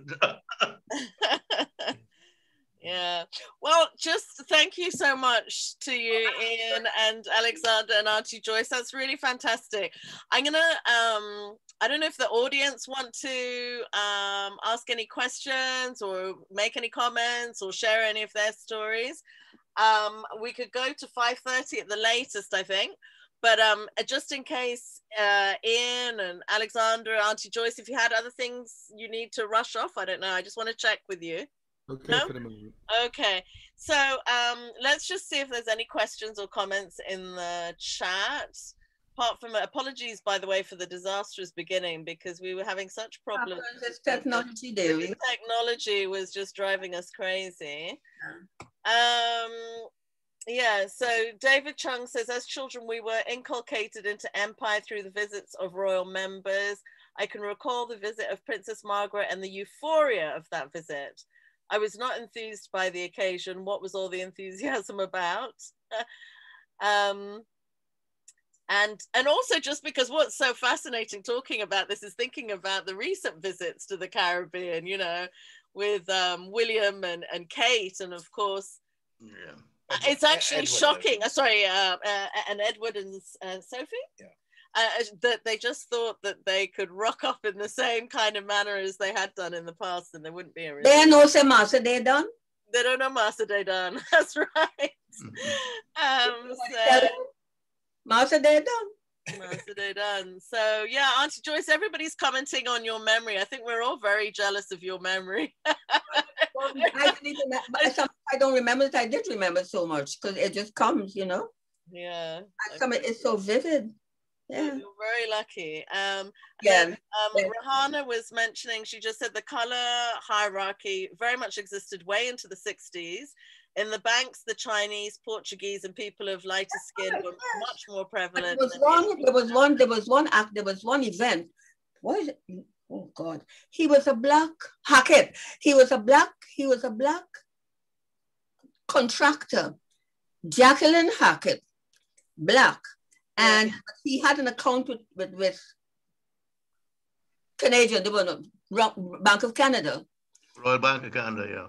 Royal Bank of Canada. And his daughter was highly qualified in accountancy. And he said, this is my daughter. And if you don't employ her, I'm going to take my account away.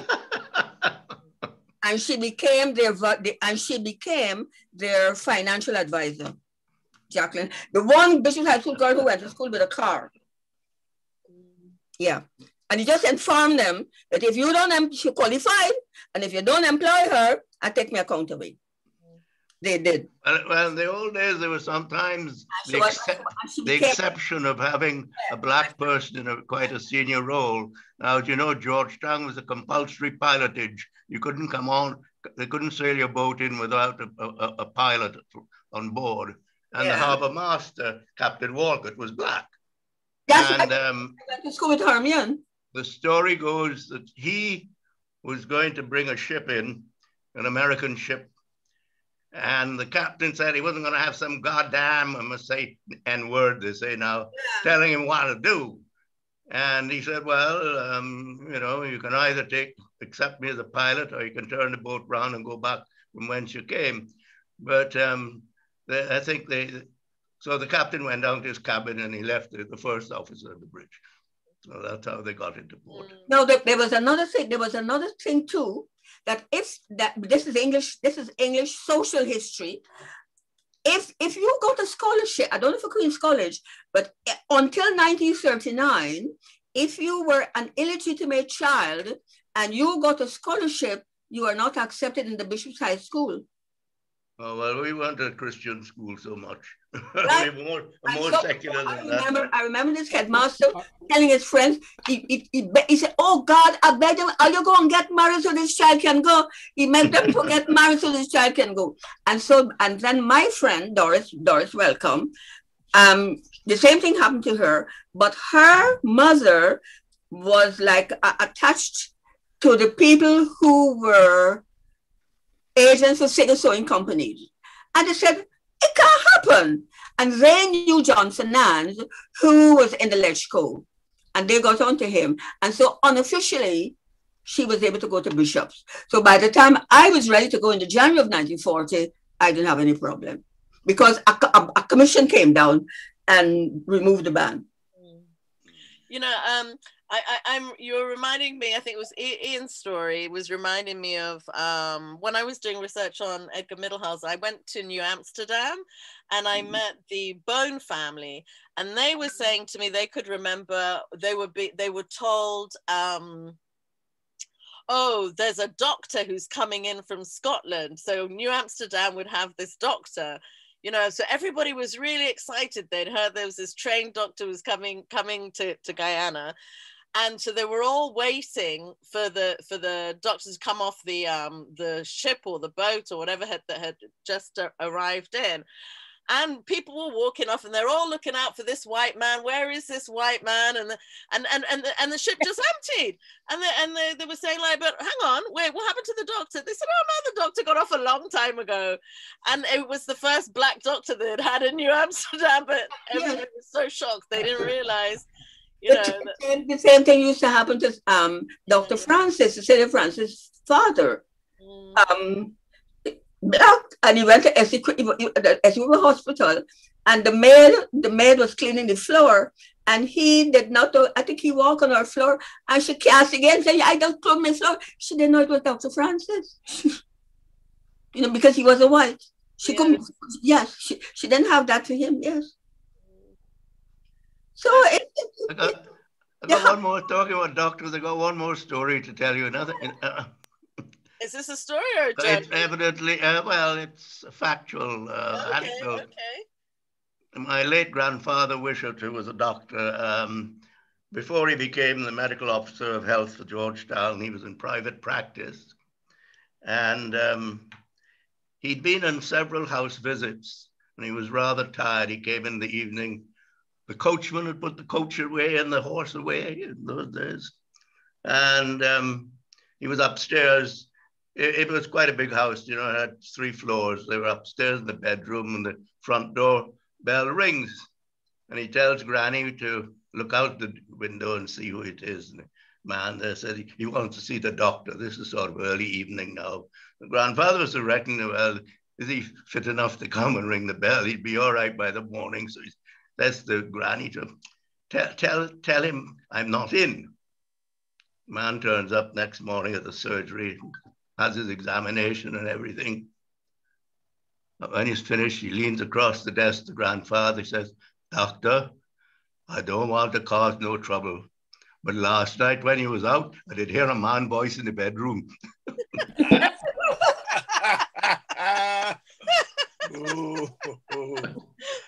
don't want to cause no trouble. Causing trouble right there. Wow.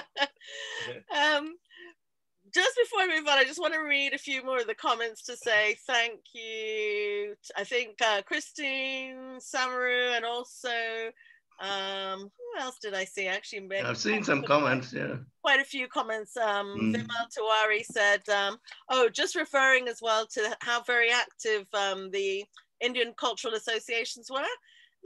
And they involved European as well as South Asian music and amateur dramatics. We did have a chat last month about Alice B. Singh, and also Rajkumari Singh. Yeah, Rajkumari, yes. Yeah, and then Rahana is saying there were in the late 60s a number of reserved places for Amerindian children in the high schools in Georgetown. Oh, so I didn't know that. Thanks for that contribution, Rahana. And then Vimal is saying, my grandfather went into the interior during World War II as a sick nurse and dispenser because the doctors were fighting in Europe. That's interesting. Hello, cousins, how you doing? Charlene Wilkinson is just saying, greetings. I'm thinking of the young generation at home now in Guyana and how important these stories are to them. They need to have a reference point for understanding today. So she hopes that we're going to be willing to do some more journaling, which actually I find this format is really nice. I really enjoy having the kind of conversation. So certainly Rod and I would be interested in continuing more kind of informal conversations. And then Auntie Joyce, Colwyn is laughing at your bicycle race and horse race, which was funny. We knew exactly, the only race we knew. This is the only race you knew, yeah. And David Chung is mentioning obviously that do remember we were living through colonialism, which was essentially about divide and rule, underlying and hence underlying racial tensions. And yeah, thanks to the British, but no disrespect meant there, but yeah. Debbie, thanks everyone. Yeah, I mean, there's a lot of thanks basically, and a lot of people seem to enjoy this format, so that's good. Alexander. Oh, Oh, and somebody who said something about Alexander here? At the bottom, great show. Oh, great show, guys. Alexander, you got a winner there. Yeah, well, I don't know if you all saw Alexander on Britain's Got Talent, but that I nearly fell off my chair. It's not going on, though. I have to tell people so they don't get worried about it. What happens in these shows is it doesn't matter if they think you're wonderful. They select people to go forward on. And I'm going to tell you this because I know it's pretty much what the facts are. They research what you do anyway. They looked at a lot of my little videos on YouTube, of which they're like, you know, got 200 hits or 300 hits. I put them out. I've got a friend who puts out for the songs. And they realized it's a very safe show, BGT. They're not going to let my supposedly subversive lyrics hit them.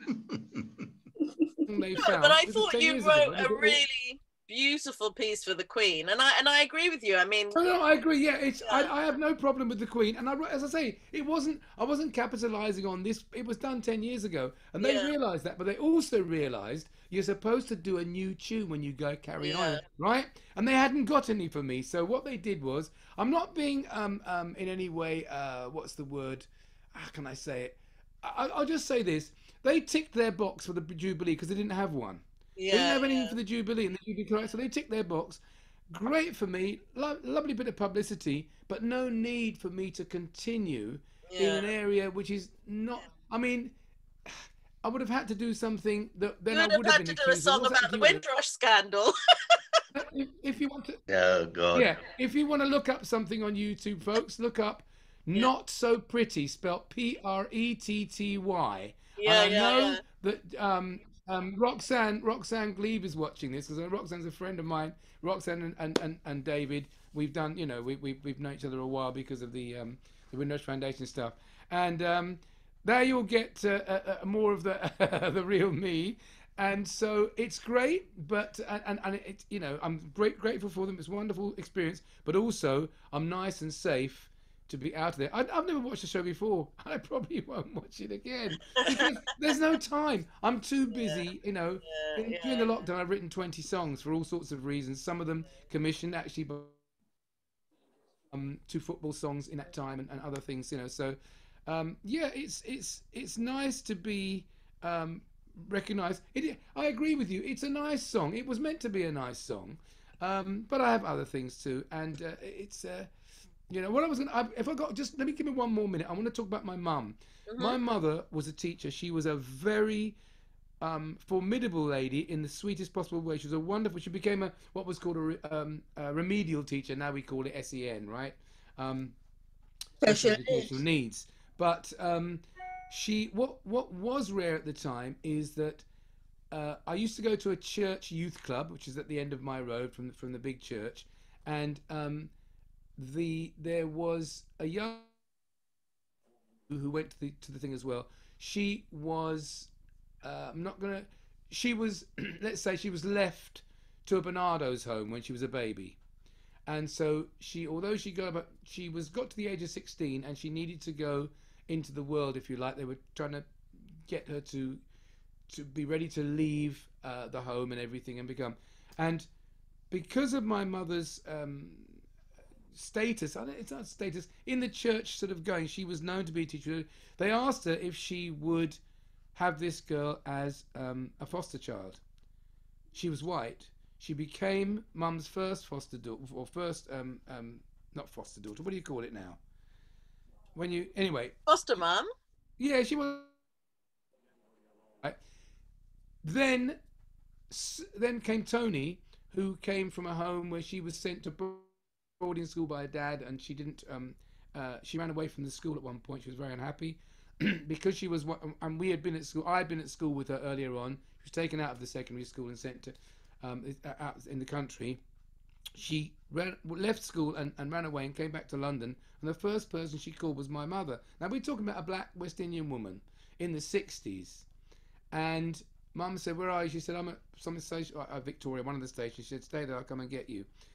She then became a foster daughter. And when I went to America in 73 to 74, when I was touring with a band, when I came back, I had a third foster sister, Lorraine. Now, these are all white girls, and it shows you in what regard my mother was held by the local council and the education system that they would think that she was the right person to bring up these girls. They've all got married in their time, had kids. All the kids called my mother grandma. The girls all called mum mum. She was just mum, and she liked mum.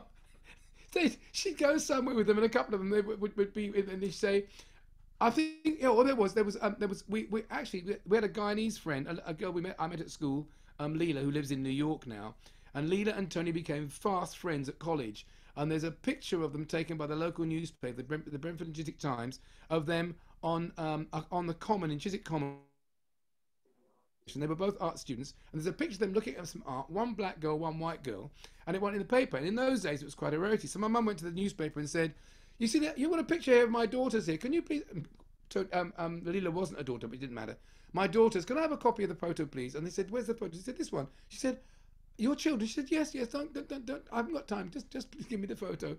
So she was perfectly, you know, people were astounded. How could this black woman have this white girl as a daughter? But they didn't question it.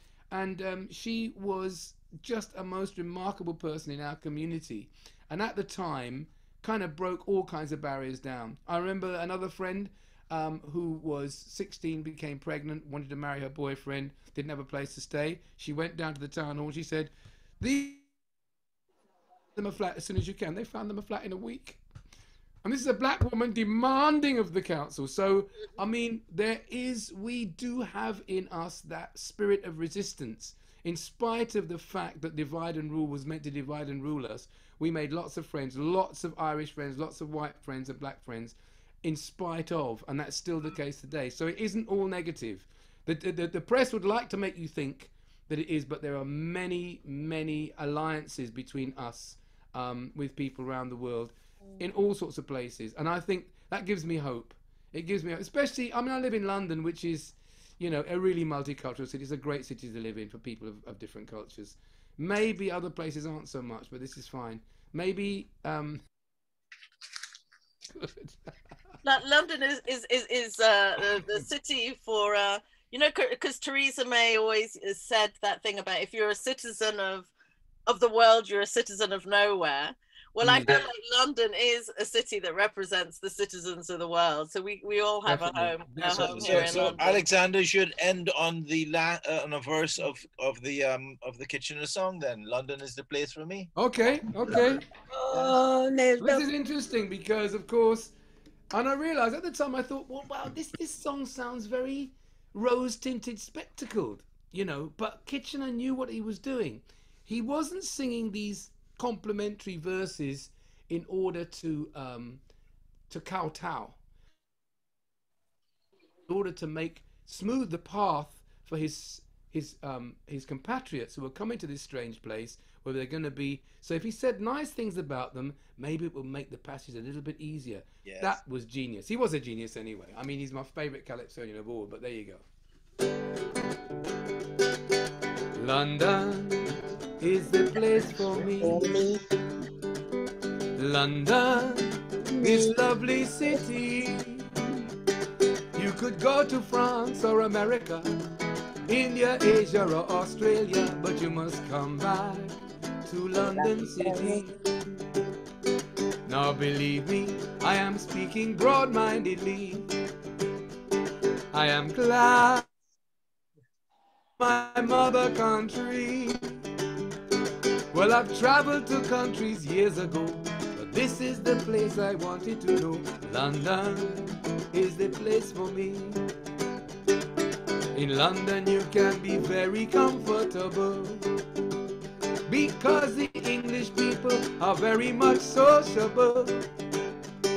They will take you here and they'll take you there, make you feel like a millionaire. London, that's the place for me. At night, when you have nothing to do, you can take a walk down Shaftesbury Avenue. There you will talk and laugh and enjoy the wonderful sceneries of London. That's the place for me. No, I cannot complain of the life I have spent. I mean, my time in London is truly magnificent. I have every comfort and every sport, and my residence is at Hampton Court, London. That's the place for me. My residence is at Hampton Court. He was so cheeky. Wonderful. I'm just going to switch the recording on.